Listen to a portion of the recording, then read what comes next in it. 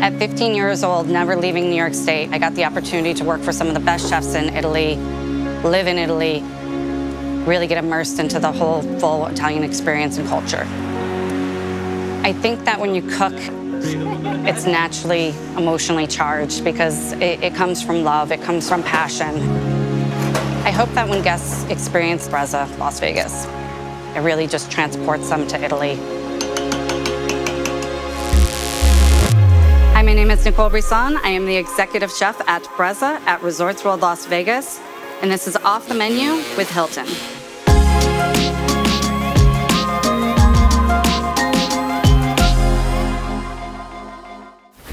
Today we will be preparing the Bucatini amatriciana.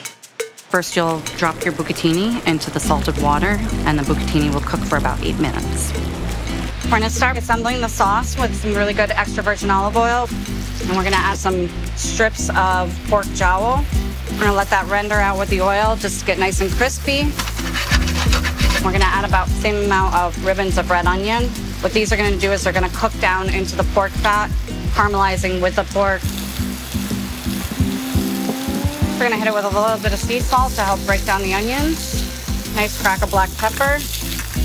This will take about 5 to 6 minutes. You just really want to caramelize the pork so it cooks with the onions and makes a really rich, deep, kind of sweet flavor profile. What I love most about Italian cuisine is you go to a new region and you experience new things every time you go. You're cooking from the land. You're cooking seasonally.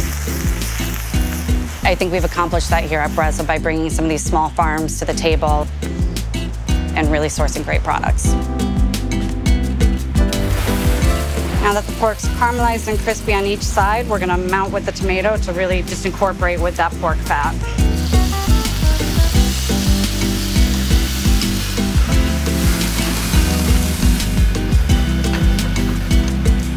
Add just a little bit of sea salt. You don't want to go too much because the pork naturally has a lot of solidity to it. Now you add your pasta. It's nice and al dente, so it's going to really start to absorb that sauce. The thing I love about the bucatini shape is it's got a hole through it, so it really captures that tomato. I'm going to add some of the pickled peppers, a little heat. Adding the poached Fresno peppers and a little bit of picked parsley.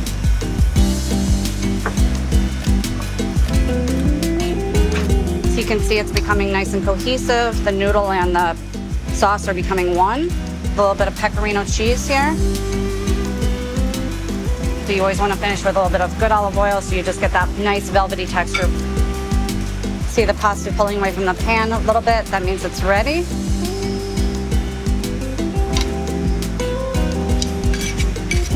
And we're just going to top off with a little bit of fresh pecorino to finish. And now you're ready to enjoy your Bucatini amatriciana.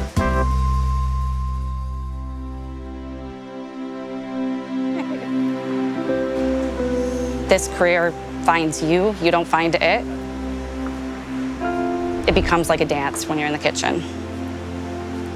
We get the ability of being independent, that we can really just focus on beautiful, robust ingredients around you that inspire you every day and make you want to change the menu and get excited.